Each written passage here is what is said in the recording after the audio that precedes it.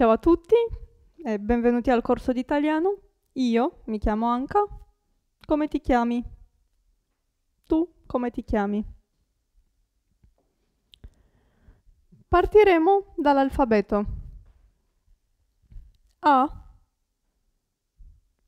Ad esempio, arcobaleno. È molto facile l'alfabeto, anche le regole di pronuncia sono molto facili. A, B, ad esempio, bosco. C, ad esempio, castello. Arcobaleno, bosco, castello. D, denti. E, elefante. F, fuoco. Denti, elefante, fuoco. G, ad esempio gelato. H, ad esempio hotel. La H in italiano non si pronuncia, vedremo in seguito. H, hotel, ho detto, e I, isola. Gelato, hotel, isola. M, maschera. N, noce. O, orologio. Maschera, noce, orologio. P, porta, ad esempio. Q, 4. R, rana. Porta, 4, rana. S, serpente. T, talpa. E U, uva. Serpente, talpa, uva. Qui abbiamo V o V, vanno bene tutte e due. Vaso e Z, Z, attenzione alla pronuncia, Z, zaino. A queste lettere si aggiunge un'altra serie di lettere che si incontrano soprattutto nelle parole di origine straniera. I lunga, va bene anche J si può dire, jeans, X, xilofono e K, karate. Y o Y, ad esempio yogurt. E W, Würstel, una parola evidentemente di origine tedesca. Ora, proviamo a ripassare l'alfabeto. A, B, C, arcobaleno, bosco, castello. D, E, F, denti, elefante, fuoco. G, H, I, gelato, hotel, isola. M, N, O, maschera, noce, orologio. P, Q, R, porta, 4, rana. S, T, U, serpente, talpa e uva. V o V, Z, vaso, zaino. Poi I lunga, X, K, jeans, xilofono, karate. Y e W, yogurt, Würstel. Qui abbiamo 3 nomi, il primo è il mio nome, Anka, A-N-C-A. Il secondo nome, Marco, M-A-R-C-O. Il terzo nome, Sara, S-A-R-A, Sara. È importante conoscere la pronuncia delle lettere. Vi faccio un esempio. Scusate.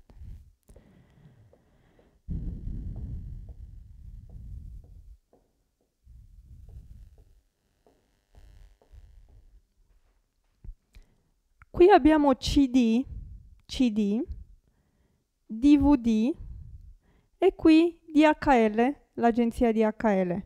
Perciò non dovete dire CD, solo CD. Ripeto, CD, DVD, DHL. Ora passiamo alle regole di pronuncia. Attenzione a come pronuncio io questi gruppi di lettere. Amiche, chimica, cena, cibo, bacio, marciume e ciao, ciao. Seconda riga. Ghepardo, ghiro, gelato, gita, giorno, giusto, giacca. E terza riga, scheletro e fischiare. Allora, attenzione qui a questi gruppi di lettere SCHE e SCHI. Si leggono SCHE e SCHI. Scheletro, fischiare. Ripeto, amiche, chimica, cena, cibo, bacio, marciume, ciao. Ghepardo, ghiro, gelato, gita, giorno, giusto, giacca e scheletro e fischiare. Così come ho detto prima, sono molto facili le regole di pronuncia. Adesso, S tra due vocali, attenzione a come si pronuncia. Casa, presa, casa, presa. Quindi non si pronuncia ps come se fosse una S. Casa, presa. Però se abbiamo doppia S, allora si pronuncia rosso, rosso. E qui provate da soli. Sasso. Ripeto, casa, presa, rosso, sasso. La Z, attenzione a come pronuncio io. Calza, z, calza. E qui provate. Danza, danza.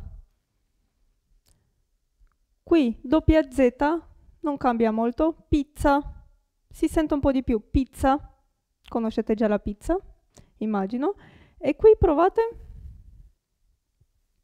Tazza.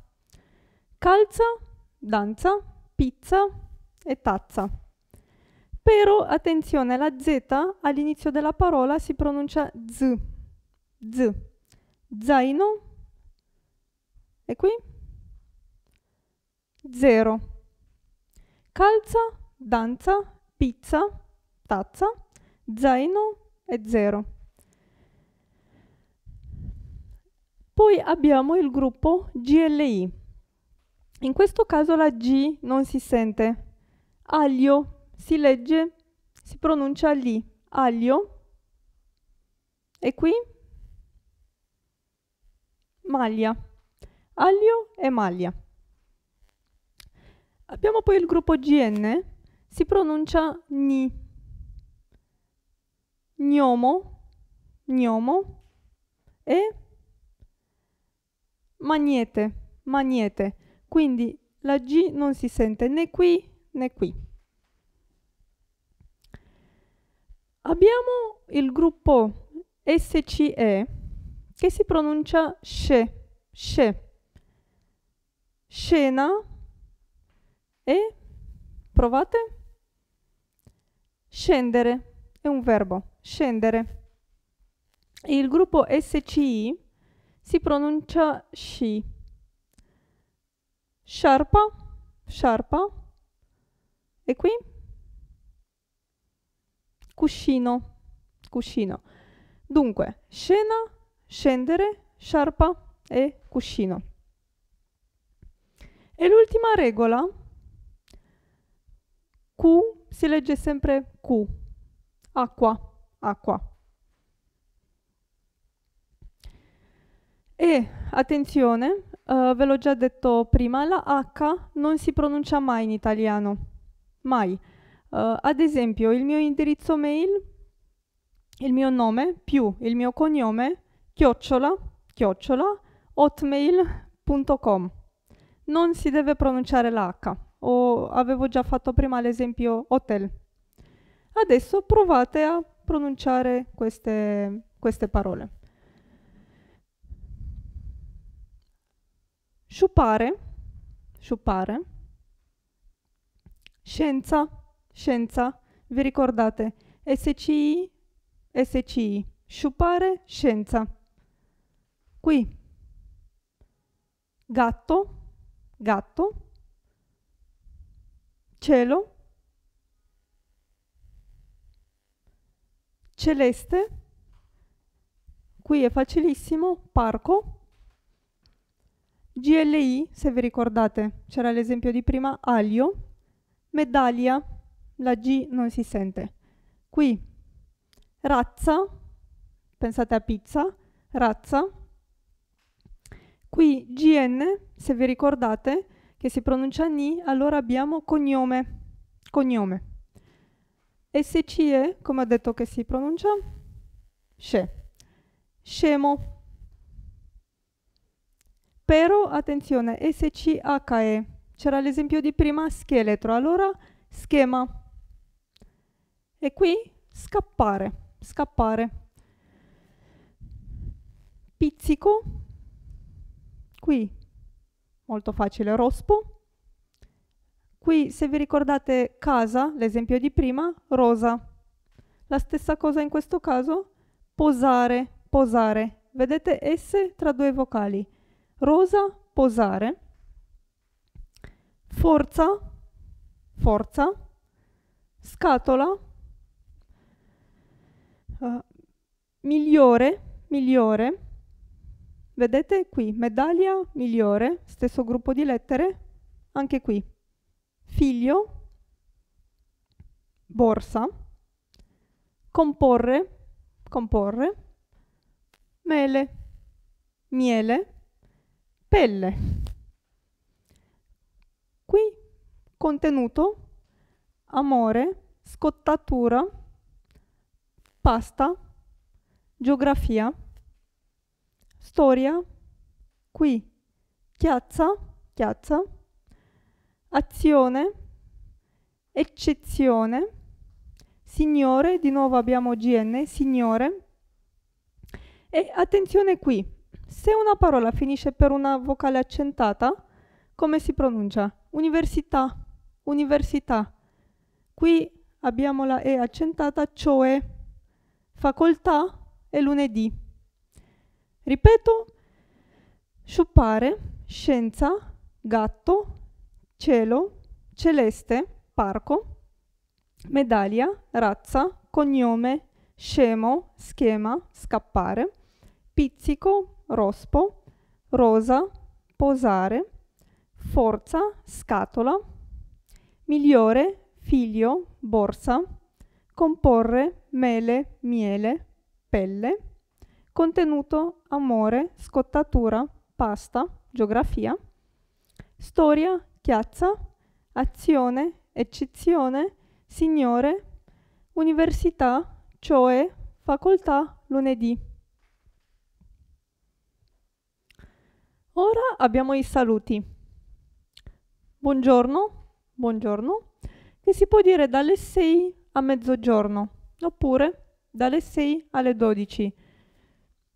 Buonasera, dalle 5 alle 22. Non è una regola fissa. Se dite buongiorno dopo mezzogiorno, non è una tragedia. Buon pomeriggio, dalle 12 alle 17 e buonanotte dopo le 22. Ripeto, buongiorno, buonasera, buon pomeriggio e buonanotte.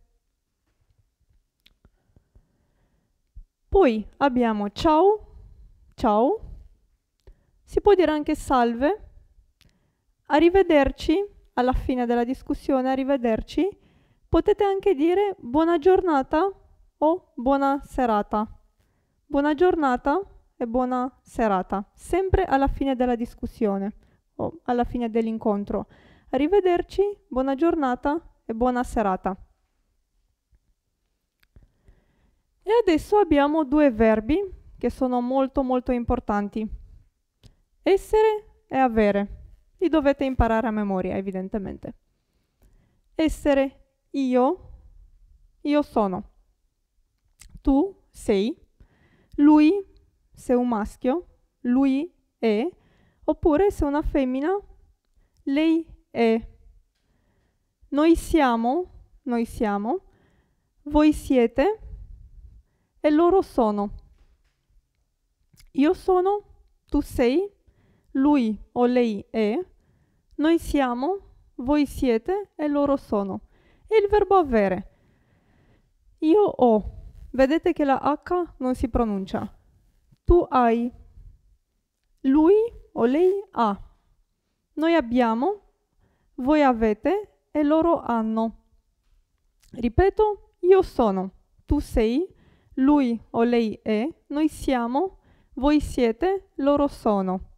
E il verbo avere, io ho, tu hai, lui o lei ha, noi abbiamo, voi avete, loro hanno.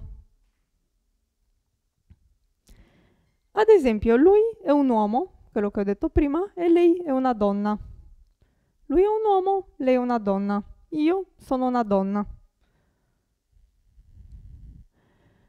Mi chiamo Anka, l'ho già detto prima, e ho due gatti. Proviamo a fare una breve frase. Lui è gatto 1, lei è gatto 2. Dunque, lui è un maschio, lei è una femmina. Ora passiamo all'articolo determinativo. Abbiamo due tipi di articolo in italiano, l'articolo femminile e l'articolo maschile. Non è difficile. Iniziamo con l'articolo femminile. Abbiamo un esempio qui, la sedia, le sedie. Se una parola finisce per la A, allora è molto probabile che sia di genere femminile. Ci sono anche delle eccezioni, ma non parliamo adesso delle eccezioni, evidentemente. Allora al plurale questa parola finisce per la E. La sedia, le sedie. La ciambella, le ciambelle. Un altro esempio. E qui, attenzione, la parola finisce per la A, quindi è di genere femminile, ma inizia per una vocale. Allora si mette L apostrofo, l'edicola, le edicole. La sedia, le sedie, la ciambella, le ciambelle, l'edicola, le edicole. Provate da soli. Finestra. La finestra è al plurale le finestre. Nuvola. La nuvola, al plurale le nuvole. E matita. La matita, al plurale le matite. Ora passiamo all'articolo maschile, che è di due tipi, ma non vi spaventate, non è così difficile. Se una parola finisce per la O, allora è molto probabile che sia di genere maschile. Il tavolo, al plurale la O diventa I tavoli. Il tavolo, i tavoli.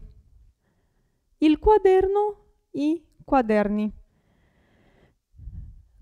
Questo è il primo tipo di articolo maschile. Attenzione però, c'è un altro tipo di articolo che lo incontrerete in, diciamo, 8 casi. Partiamo dal primo caso.